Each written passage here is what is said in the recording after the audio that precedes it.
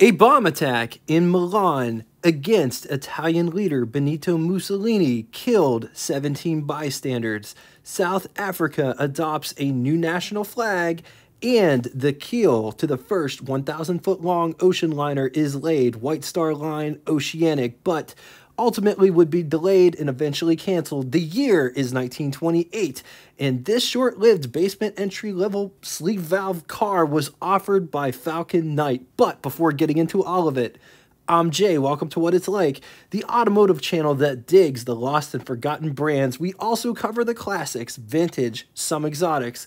We love the orphan cars or brands that are no longer around.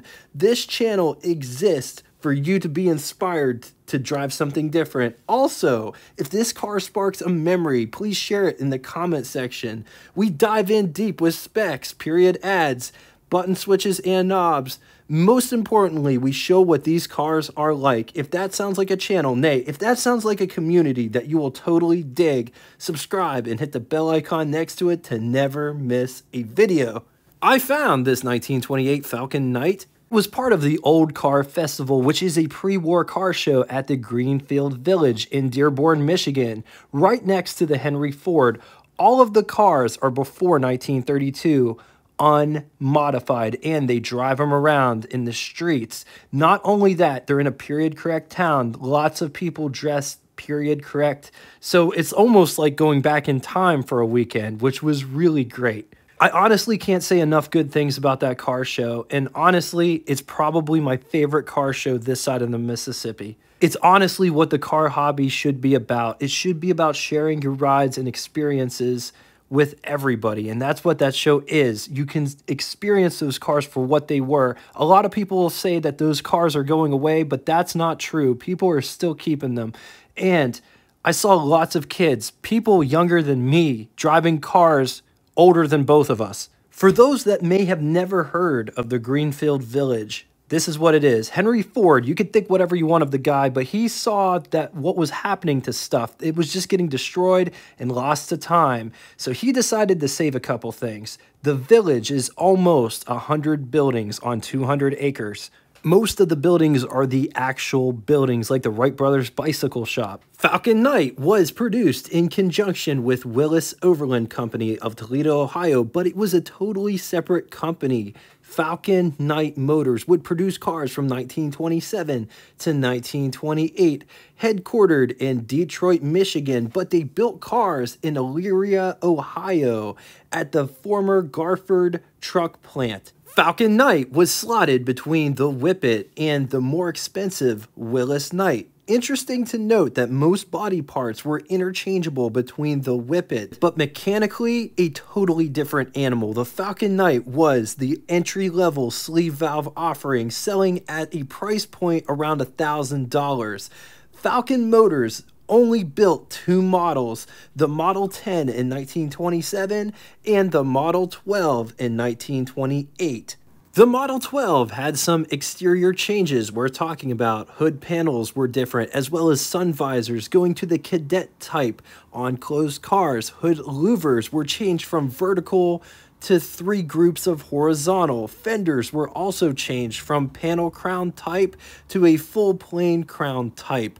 Bodies were also redesigned and were ever so slightly enlarged. 1928 Falcon-Knight could be had as a sedan, a coach and or brougham, coupe, roadster. The Landau and Grey Ghost offerings were dropped. In 1928, Falcon-Knight set a new transcontinental record with Irwin Baker, aka Cannonball Baker, at the wheel, ran a 2-door brougham from Washington, D.C. to Los Angeles, California, did 3,198 miles in 73 hours, 47 minutes, doing an average of 43 miles per hour. And you have to remember, there was an interstate highway system at this point. Roads generally looked like this. Pretty remarkable time, all things considered. The Falcon-Knight's time was 10 hours faster than the transcontinental train. He also managed to beat the previous record by 6 hours and 8 minutes. Real quick, a little bit about Cannonball Baker. Irwin Baker was his real name. He was famous for point-to-point races. In between the years of 1910 to 1930, he set 143 records. His very first record was on a 1914 Indian motorcycle. He did the transcontinental journey in 11 days on a motorcycle, which is really impressive. Most of his point-to-point races were sponsored, but he pushed himself to beat records. He would say, no record, no pay. In the 70s, car and driver reporter Brock Yates and Steve Smith coined the term Cannonball Baker for an informal coast-to-coast run. Later, they shortened it to just Cannonball. But interesting, Irwin Baker was the original person that did Cannonball. Hence, he got his name. He is the man, the myth, the legend behind it. Both the falcon-knight and Willis-Knight used a totally different kind of engine called the sleeve valve engine, first perfected by Charles Yale Knight. It's also important to note that Willis isn't the only brand of car to use this engine. It could also be found in, but not limited to, Daimler, Panhard, Stern Knight, as well as others. It also served other applications such as British tanks and aircraft. Here is Greg to explain how a sleeve valve works. It operates with a sleeve valve engine. So the car has two sleeves that are rotated by an eccentric shaft, which operates very similar to what a camshaft does in your modern engines. And the two rods are driven half speed of the crankshaft, and they open and close the exhaust ports. The sleeves only move about that much. And as you can see, there's your exhaust port opening and closing, and that's your intake opening and closing. Your piston will run up and down the inside of the sleeve, and that's basically it. So instead of compressing springs and snapping valves, it's a sliding action, so it tends to be quite smooth running and quiet. The Silent Knight. Let's talk specs. It rides a wheelbase of 109.5 inches. It weighs around 2,875 pounds. Price, $995, which is equivalent to you spending $17,909.36 in the year 2023. What a bargain. Total production, I'm talking 1927 and 1928 with all of the different bodies, 11,041 units. Moving on to engine, only one engine on offer, 158 cubic inch displacement, inline 6 sleeve valve, 2.6 liters. It's good for 45 horsepower, 2,600 RPM. Estimated 90 pound-feet or 122 Newton meters at 1,800 RPM, with a bore of 2.93 inches and a stroke of 3.875 inches. Compression is 5.5 to 1. So let's talk styling. Just look at these bumpers, how they're designed and how they're together right there in the center with this nice insignia. Just look at how these bumpers mount to the car. Look at these fenders, how they're designed. Look at how the fender is more pronounced up here than it is down here. Inside the lights it says Falcon-Knight. Looks really cool. This bar over here that connects everything together. It's got accessory lights down in here.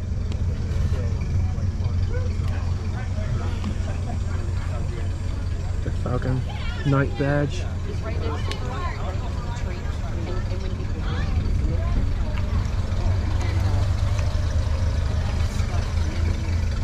Just look at how these fenders are designed. Wood spoke wheels with a beautiful Falcon badge there in the center. Catwalk region.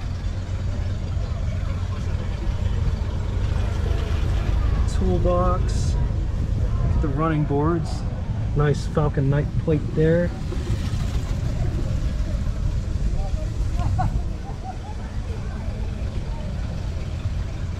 It's got a cowl vent, visor. The mirrors are mounted up here.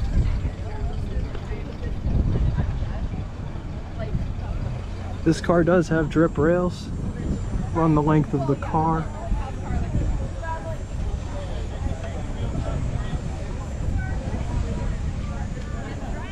So check out how this rear fender is designed. Also notice these fenders aren't flared, they don't have a bead, they're just flat. Kicks out the back here. This car only has one light on the driver's side. The bumpers back here are split, but look at this design right here. Gas goes in there. There's a center light. So this car has two lights, but one's in the center, so that's pretty cool. There's a step and another step to get inside the rumble seat back here. This car has a window so you can talk to one another from the rumble seat. So look at the door panel. It's a really nice cloth material, the door panel is. It's got this nice map pocket, but notice it does not have an armrest. There is a door handle to get out and window crank for the big window. It's all framed out. Just take a look at this interior. The window goes down with that T handle there.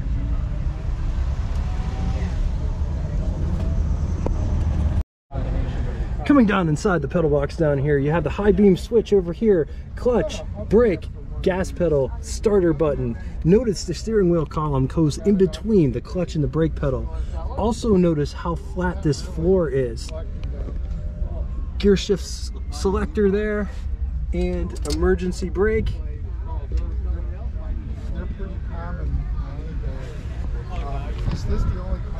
Check out this door panel. Notice this side does not have a pocket or an armrest. You could just put your arm on top of the door.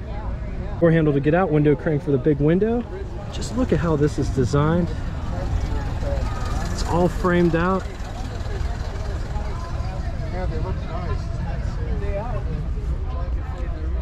On to the button switches and knobs. Starting on the left and moving right, coolant temperature. Key, notice the parking lights are to the left and the headlights are to the right. Amp meter, gasoline gauge, oil pressure. There are two pulls at the bottom. If I was to guess, I would guess one of them to be the choke, the other one for the hand throttle, but I'm not 100% sure on that. Speedometer with odometer and trip. Clock, spark advanced on steering wheel. Here's what over the hood looks like. Here's what first person over the hood would look like. Up above you have the windshield wiper, and there's a rear view mirror over there. Just take a gander at the greenhouse, pillar to glass ratio of this car. Like I say, So sleeve valve 6. yes. This is a vacuum fuel pump. It runs off a vacuum from the engine and it pulls it up From the gas tank. from the gas tank. Fuel filters right there, glass bowl. Look at the steering wheel column, how it comes down here. Single updraft carburetor. Horn, oil goes in there. You said they're leather gears that drives the generator? We'll show that on the other side. Okay. Now this here is where you fill the oil, and this is there was a grease fitting in there, but the water pump's been replaced and new bearings and everything, so it should be good for about 5,000 miles. If Cool. it needs any, it's guaranteed anyway. Oh, look at that! There's a spark plug wire out of the doggone Tube. shoot. So what's that? Water jacket cover. Water jacket cover. Yes. Sweet. And this is for the temperature gauge on the dashboard. See, it's this wire here. Goes. Look at how this exhaust is. It comes out here and it goes over the engine Yes. and it goes out the other side. And this bus bar here is they've got holes in these bolts going into the cylinder and then going through here to the bus bar, and it's actually sucking off unburnt fuel and it's going through here, and there's a hole through the block here that goes over here to the oil rectifier, and it collects the oil, and when it gets full up, it's got a ball bearing in there. It gets up to the top and it trips it, and it puts the oil back into the cylinder and burns it off and goes out the back. So if you got the slightest leak in the vacuum, then you got blue smoke coming out of the back. Okay, and this is Extra oil. yeah, oil can for doing the oil. And here's an oil thing here, one here, and maybe one on the, yeah, right here in the front. And then you usually got one down in there, but this water pump's been rebuilt. And let's see, was this one? Yeah, this one. Yeah, still not tight. Okay, now we're in here. This is the distributor. This is the oil pump.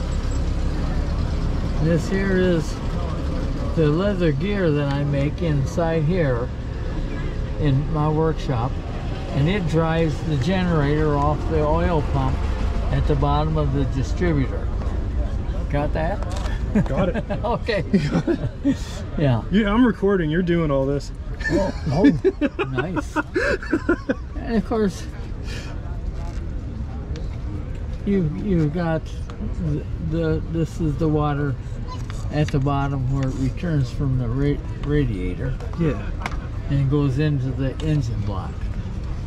And this is the generator. This is the cutout, as I call it. And it's got the coil, 6-volt coil. And then this is the rectifier, where you see where... What's a rectifier do? It pulls the unburnt fuel off of the cylinders. Also on that bus bar I told you about. Right. Side. It comes through right down through in here, and it's probably right here. This tube here. It comes down here, and it goes into the rectifier, and it collects the unburned oil, and it fills back up. And when it gets filled all the way up, it's got a ball bearing in there, and then it trips it, and it all runs back into the into this cylinders, and it's burned off and goes out the back.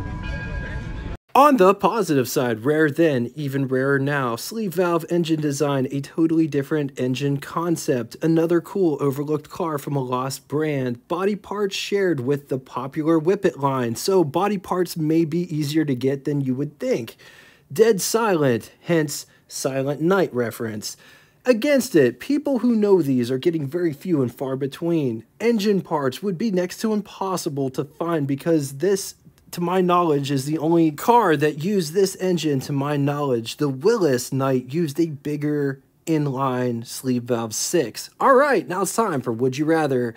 Two scenarios today. Would you rather have a 1928 Whippet or a 1928 falcon-knight or 1928 Willis Knight? I'm going to leave this here for a minute. If you need more time, feel free, pause the video.